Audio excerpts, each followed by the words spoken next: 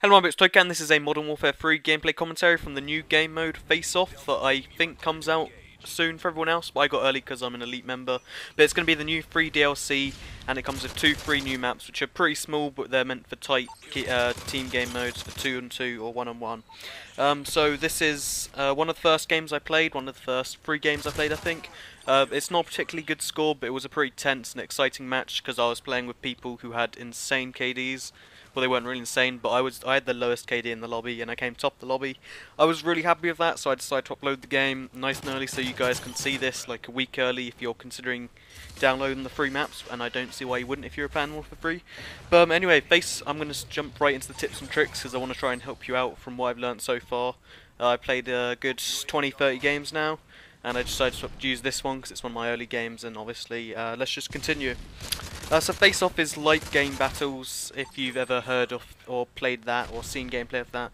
I haven't really played that much Game Battles, but I've seen a lot of gameplay of it, and the similarities really are just incredible. You have to be really, really smart with all of your lives, and you have to. There's just a lot of similarities. It's like 2v2 Game Battles or 1v1 or whatever, I guess, but a lot more tense because the maps are built to make intense gameplay with a lot of thing. And unlike Game Battles, you can use public rules, so there's going to be Recon, there's going to be killstreaks. It's really fun in my opinion, but if you're a Game Battles fan, you might not like it because of all the things that aren't disallowed, like blast shields in there. But as you've obviously seen so far the video. But yeah, you may not like it if you like Game Battles, but if you've got a passing interest in Game Battles, you might want to use this as a way to express that. But just a heads up, at the moment, it might just be because it's elite people only playing it, everyone is really good at this, so you're going to get some tense games, which is good if you want tense games, but if you want to stomp people, not the game mode for you. So anyway, if you want to be playing Face Off, a bit of weapon advice for you: try and use the best weapons, because as I said, it's really tense. You're not going to get away with using a PM9 in 2v2. So, you know, ideally one of the free weapons you want to be using is the MP7, the PP90, or the UMP45 really. The Type 95, I pick it up, and that's probably one of the actual more better weapons as well. The ACR is also pretty good, and you know, something like the Scar might be good, but assault rifle combat on these maps really is minimal. Submachine guns do dominate a good 85% of gunfights in this game, so using SMG is pretty good in my opinion. Using something like the KSG with range or the strike with range, that could work well if you can control the engagement well enough, but I think submachine guns tend to dominate on these maps, but you know, that's just sort of evident by the fact that 3 out of 4 people in this game are using the UMP, so that's just why I'm doing it. So perk advice, the perks you want to be using, ideally, you want to be bearing in mind it is competitive, so Dead Silence Pro, that's sort of a necessary third perk, because if one person on their team has anything, as like a headset of any form, you're fucked. You're not going to win without Dead Silence, and there's not really too much in the third perk that is more important than not being silent. You can try and use sit rep if you want to try and counter the counter, but then you'd have to crouch around everywhere, and just use Dead Silence if you want a nice simple third perk. You try and mix things up, but personally I wouldn't recommend it. Second perk, Quickdraw, is pretty necessary. You can use Assassin if you're getting raped, or you know, something like that, or Blast Shield if you're getting grenaded.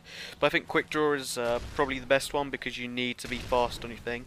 It's one of the few times where I break my rule of using Quickdraw on my UMP45. But yeah.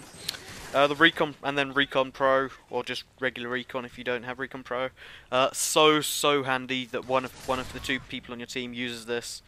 Someone can use Blind Eye, someone use Recon, but Recon is just incredible for this. And Blind Eye, if you're getting raped by S-Port, can be pretty handy, so you can just straight shoot to the air and start shooting shit down, in my opinion. Kill streak advice: if you're going to be synchronizing with a team, then first of all, if you're going to be synchronizing with a team, make sure one of you uses Blind Eye, one of you uses Recon if you want to be the most effective, because then one of you can be spotting them every time you die or get any hit markers on them, and one of you can be shooting down airsport if it starts to go that way, or shooting down UAVs even if you want to try and do that sort of thing. Also, if you want to sync your weapons, someone should use something like an MK14, a Type 95, someone should use a you know, submachine gun, but that's just my opinion. Killstreak advice.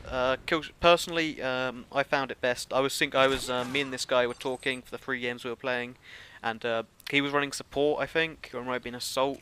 He was definitely running some with UAVs, and I was personally using specialist. I think you get the best of both worlds when you do that, because one of you is providing the support that you sort of need in this game, because getting UAV really does suck. So it's nice to have one on your own side, and having specialist bonus will allow you to counter their UAVs, so one of you can start raping, one of you just slowly collects the rewards like the ballistic vests or the counter UAVs, so that's my personal thought on it. If you want to sync your kill streaks, the support and specialist combo, I don't think I found one that beats it. Both you running support with one using ballistic vests, one using counter UAVs. That could work pretty well, but you're pretty vulnerable to counter UAV that way. But yeah, that was my opinion on how you can get better at face-off 2v2. If you liked the video, feel free to subscribe and check out my other videos or my Minecraft Let's Play. And thanks for watching, and goodbye.